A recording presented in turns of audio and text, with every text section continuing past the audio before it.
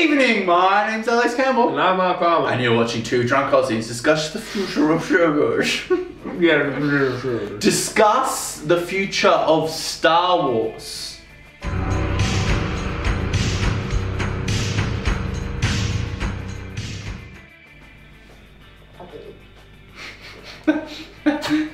Articulate, intelligible.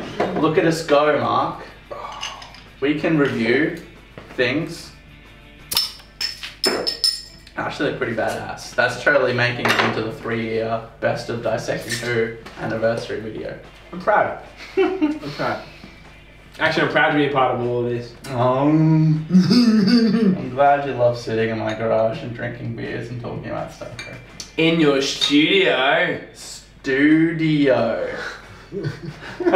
So there's been some murmurings in the world of Star Wars. The Mandalorian has come out to a raving success. The Rise of Skywalker has come out to a raving... something. I mean, a raving... there's other versions of it which could have been better. Yeah, there are other edits, other cuts of it with JJ and... I actually have a heap more to discuss than just that one thing we were talking about, so you're ready now. I'm ready, man. You weren't fucking... You didn't know the issue, though, but... Oh, I didn't know you were prepared, man. I'm not, but now that I think I like the way we just stopped talking about Vikings. Don't worry about that. We didn't plan this video. This is not planned. This may take you by surprise. Apart from the title and you clicking on it. And the fact that it's clearly just like... It's a whole separate video from the one we're talking about. To us, we just reviewed Vikings, but to you, it's just a separate video. So anyway... This is all No, the Obi Wan shit isn't rumour. So Obi Wan's been pushed back. There's no real rhyme or reason that's official, but basically the scripts aren't up to scratch and Lucasfilm... Well, Kathleen Kennedy didn't view them as up to scratch. I mean, I think that's the best way to put it. I'm not saying they were. No, They might have been hot garbage, and this might be a good thing that they're pushing it back.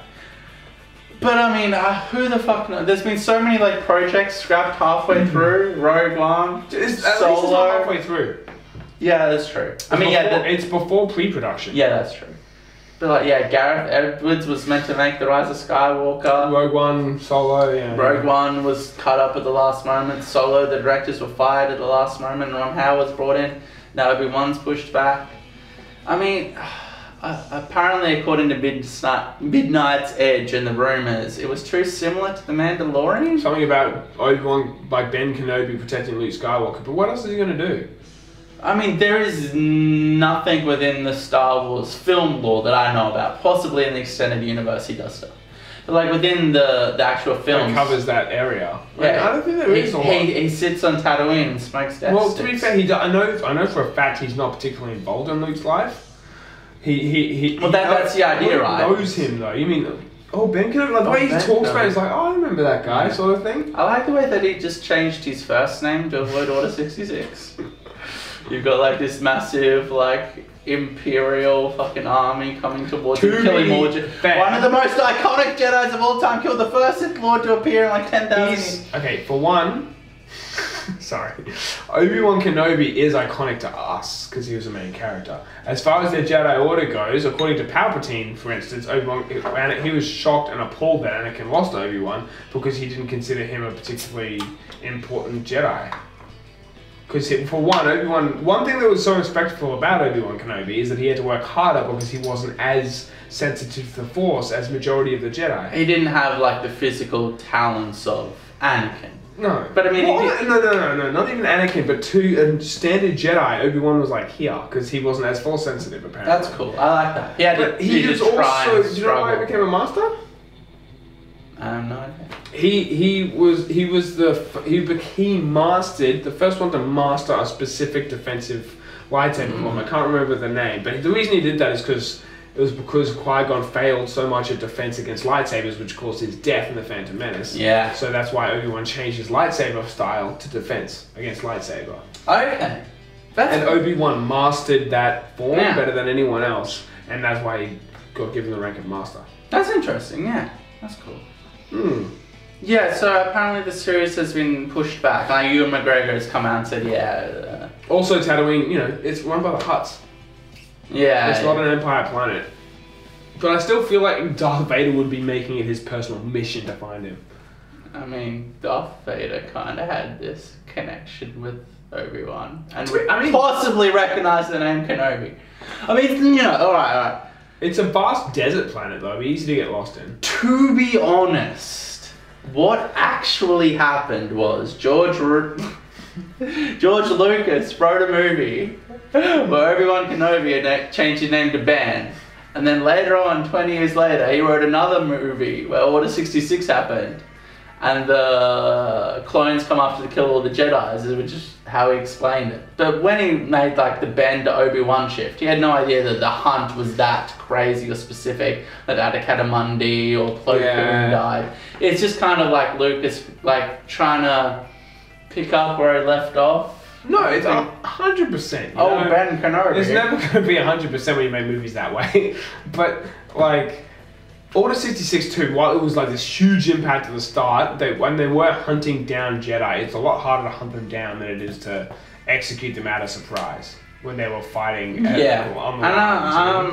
Maybe Order 66 will come into the Obi-Wan series. I don't know. I know for a fact it's going to be in the next season of Clone Wars. Yeah, I didn't watch the trailer for that. The Siege of Mandalore, it is literally happening at the same time as Revenge of the Sith. Which is mentioned in the end of The Mandalorian. Like the Night of 1,000 Tears or something. Yeah, the Siege of... Yeah, there's some shit goes down. I'm really excited to see it, actually. I mean, I've never watched Clone Wars, so I watched this trailer and I'm like, that looks cool, but it's like watching season 7 of The Sopranos trailer. And you're like, I don't know. I understand. She's just trying to nudge you to watch it. I'll get there, man. I'll definitely get there. I want to rewatch SG-1.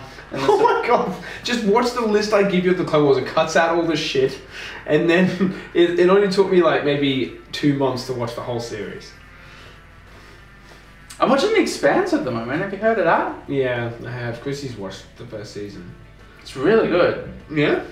Yeah, it actually takes space travel and sci-fi seriously.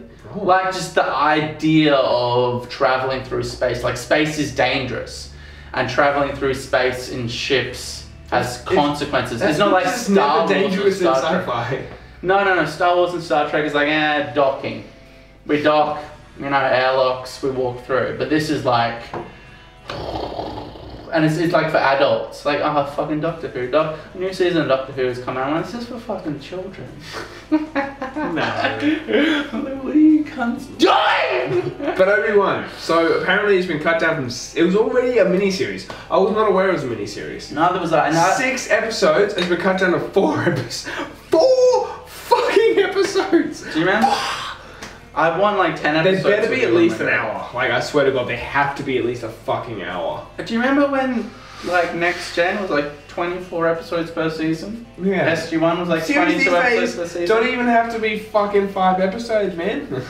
Rick and Morty, I know it's only half the season, but when Vikings does half the season, they do 10 fucking decent length episodes where so much shit happens. Rick and Morty does 20 fucking 3-minute episodes or whatever, and they released 5 for the last season. I mean, production value and expenses are a lot bigger in television than they've ever been before. Television used to look like dog shit. I mean, I don't know, computers and shit is progressing, but Rick and Morty would be I don't feel like it's over the top expensive. I have no idea. I don't really stand on here, but... Yeah, I mean, I can speculate how much an episode of Rick and Morty costs, but honestly, there's no point. I'm guessing. My point is, yes, they used to release... 25 episodes was the standard. Yeah. So the point is, Obi-Wan is getting pushed back, and George Lucas apparently wants to jump in on it. I don't know if that's a good thing. No. Here's the thing, right? We need to let the old crook have a movie so we can review it. It's not necessarily going to be good. In fact, it's probably not going to be good. We need to give the old senile man complete control of Star Wars, just as a joke, just to see what he does. What does he do, Mark? He made the prequel trilogy. I mean, that's what he made, like 20 years ago. But what would fucking Lucas do now? With the foresight of the sequel trilogy failing and the Mandalorian. I do think he feels great. Like, people hate the sequel. Of course he does! but they hate the sequels. He was more. honestly like really hurt emotionally at the lashback against the prequels. Like you can tell in interviews. No, that's what caused like he said, everyone fucking hated what I did, so I'm not gonna do it anymore. Like he honestly said that. He's like, you know, what? Fuck this. Everyone fucking hates me. I'm done. I get it. I'll sell it to Disney. Dude, I get it.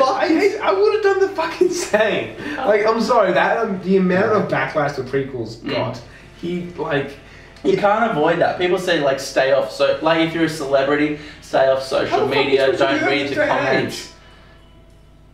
If you're certain celebrities, you can, but like Star Wars is so big and it's so part of like the zeitgeist. You can't escape it. It's not the comments on your Facebook. It's on the fucking news. Like you tune onto the news and it's like Star Wars walks sucks. down the street, someone goes, "Oh, you really fucked up Jar Jar Binks, didn't you? God, you're a hack and you're fat."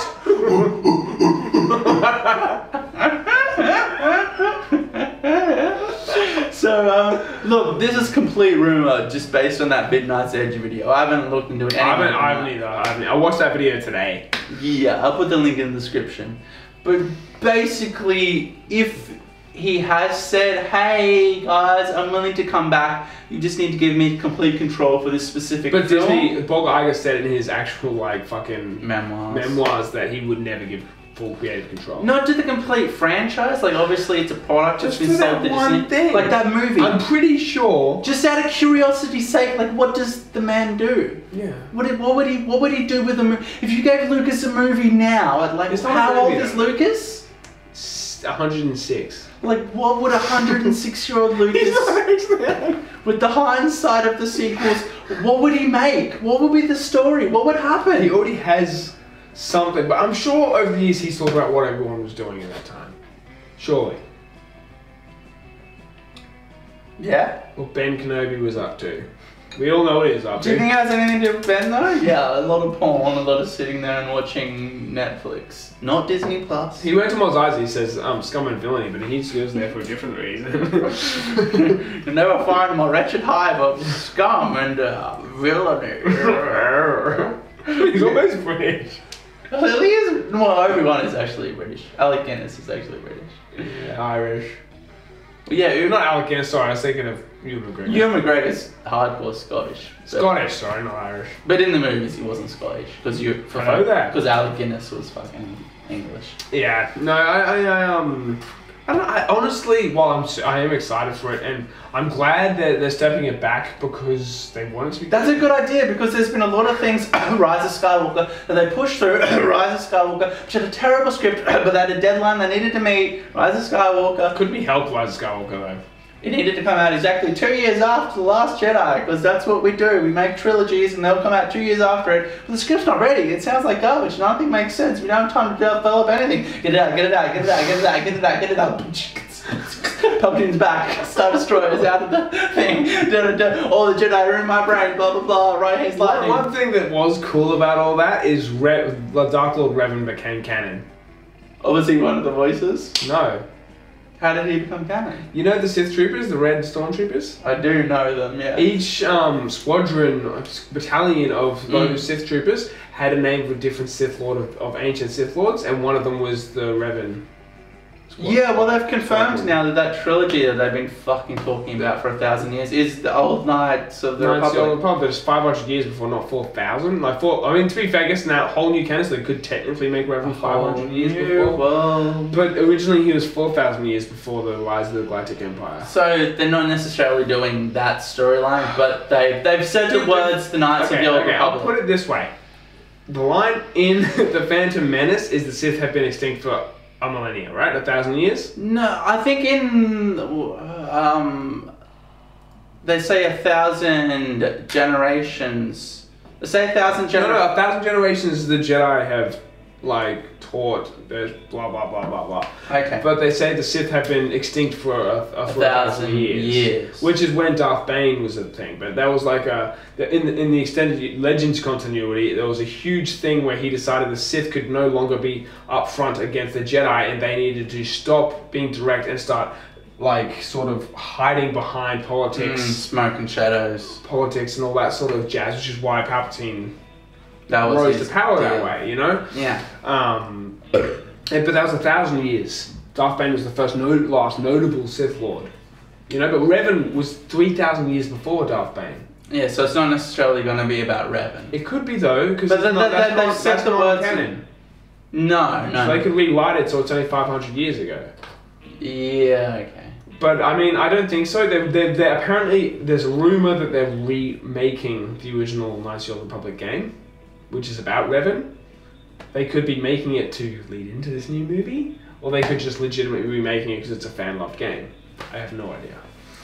Who the fuck knows? But it makes me nervous because Revan's like one of my favorite of all time characters. And you love Keanu Reeves, and the rumors are that he's going to be playing Revan. I mean, it's 500 years before, it's not going to be Revan. Okay. It's not going to be. Unless it is. So what else? That would be the ultimate stab in the back, eh? Out of everyone. They might as well got Will Ferrell to play him. Oh, so what else is happening in the Star Wars world, Mark? Apparently they're planning a new series following Rebels, but I haven't even finished Rebels yet, so... following Ahsoka Tano, and there's a chance that Ahsoka may appear in The Mandalorian, which would make sense. I've heard that. That sexy African-American chick from Clerks 2 said she wanted to play it. Maybe it wasn't her. It was somebody. Some celebrity come out and said, I would like to play Ahsoka in live action. I didn't picture Ahsoka being black, but she's an alien species, so it doesn't matter. I mean, yeah, she's not going to be black. She's going to be red and Tortuga, orange and white, you know. Yeah. Yeah. Whatever actress said it, I don't know. I don't remember what actress it was, but I remember seeing the photo of her and being like, oh, I'd be down for that. The thing is, like, they got to be extremely careful because, I mean, you don't watch Clone Wars, but people who are followers of Clone Wars and all that sort of stuff, and Rebels, they are fucking die-hard fans for Ahsoka. You know, they fucking, as far as they're concerned, she was the main character of the series, and they fucking love her. So if they bring her into The Mandalorian and fuck her live action, part of the reason I love The Mandalorian though is because it's so isolated. Like it's its own thing. It's like you look at the sequel trilogy, it's a fucking mess and it's a fucking nightmare. She doesn't need to be a part of it. That's no. It's his own thing. It's a story of the lone gunman protecting the fucking Yoda baby. I mean, to be fair though, they did bring the dark saber into it and shit. And there's the Force. So if Star Wars. If he's searching for Force sensitive shit, will you not seek out any remaining Jedi he can find? And she's not even a Jedi. Yeah, she's like a grey Jedi. Yeah, she's certainly every single time anyone brings her up as a Jedi, she fucking shuts them down. I mean, it's weird because I kind of feel like Disney has like blatantly failed with this big blockbuster new trilogy.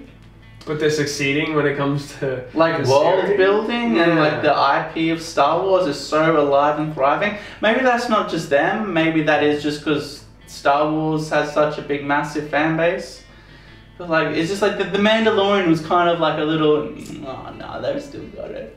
You didn't say there was custard. I was about to fucking say that. A little bit more than that. A little bit more than that, mate. Maybe a little bit more good than that, mate. Yeah, that's what I thought, mate. Oh, mate, maybe a little bit more than that, mate. I would give you a bit more than that. Oh, you didn't say there was custard. It's like, nah, alright. Like, the prequels, some people might say they weren't good films. The sequels, some people might not say they were good films. We got like 3 good films in like, what, 40 years? It's like, I would say we got 5. Yeah, maybe. But yeah, it's like, no, we're still going. I mean, we're still going. The future's in series. Yeah, well, just The Mandalorian. It's like, look at this, we can make good Star Wars. Dude, I know you don't like Clone Wars, but the fan base behind the Clone Wars is insanely like dedicated too. So it's like, and Disney realizes that's why they brought back season 7. Yeah. I mean, they've made a lot of mistakes, but they've been able to stand back and go, nobody wanted to see Solo. Nobody liked how poorly written The Rise of Skywalker was. We'll hold Obi Wan back. We'll bring Clone Wars back. You know, they're a corporation that they stand back and they see what they see where the money comes in. The thing I like the most about it, let's forget the money for a moment. Money. The thing I like the most about it is the Mandalorians, how they're trying to increase how much the general viewers of Star Wars know about them. Yeah, By adding them more into the Clone Wars. Well, I say it's own... If there is an Old Republic thing, the Mandalorians, I'd say, will play a pretty major part. Yeah, I say it's its own isolated thing, but watching that without watching the Clone Wars, there was a lot of like Mandalorian mythos and lore. Well, before the Clone Wars came out, the Boba and Jango, right? Boba was the Jango Fett. Republic. In the Knights of the Republic, they were a force, you know. But then they died. They lost against Revan in the Battle of Malachor 5 when Revan like activated the mass shadow generator, which was like this evil weapon of mass destruction, which basically turned the planet's gravity against itself, which killed every life form on the planet, Jedi, Mandalorian alike. So he killed his own men and the Mandalorians in order to win the war. Yeah. Which basically is his final act before he fell to the dark side. Yeah. Feeling all those screams in the Force. But yeah, so he basically did that, which wiped the Mandalorians off the face of the planet. And then at the ending of Knights of the Republic 2, you talk to Darth Traya, which is like... The beauty about Darth Traya's character is she is a seductive old woman, right? She was like, she was a part of the Jedi Order, she helped train Revan. Yeah. And she was the one who convinced him to go off and fight the Mandalorians. Yeah. Because she didn't agree with her council. She was never a light side, she kind of like delved in the dark side and so on. And then she went to Darth Traya, became a Sith, but she didn't agree with them either. She thought both sides are corrupt, they're shit. Yeah. And then when she meets your character in Knights of the Republic 2, she starts twisting you in her own ways. You think she's a light side, but she says some blah blah blah. She ends up making you track down all the Jedi Masters, and then she like drains the life force from all the Jedi Masters that are left in the galaxy. And says that they failed her and so on and so forth. And then you end up facing her and blah blah blah. You basically, at the end of the game, the absolute end, when you finally defeat her, she's so fluent in the Force, you can't fight her. You're fucking fighting lightsabers that she is like telekinetically controlling. Anyway, so you ask her all these questions before you finally put her out of her misery. And she explains about what happens to the Mandalorians. And she goes, they will die a quiet death. They will never regain their former glory. And they will die a death that lasts a millennia. Which basically, that's the exact line she says. I like that. It's basically explaining how they try and trudge along as bounty hunters and so on, try and reclaim themselves. Because there was a character who was in Knights of the Old Republic 1, Canderous Ordo, who was a former Mandalorian who was a bounty hunter. Yeah. Until he meets Revan, who's your main character. And then in the second game, he joins you again, but he joins you in the second game as Mandalore. Like he's reclaimed the armor and he says himself is Mandalore. Yeah. To try and bring the Mandalorians back together. But so many Mandalorians you meet, you try and bring into your fold. Yeah. So many of them are like, nah, fuck off, you're not Mandalorian, you have to fight them and so on and so forth. Yeah.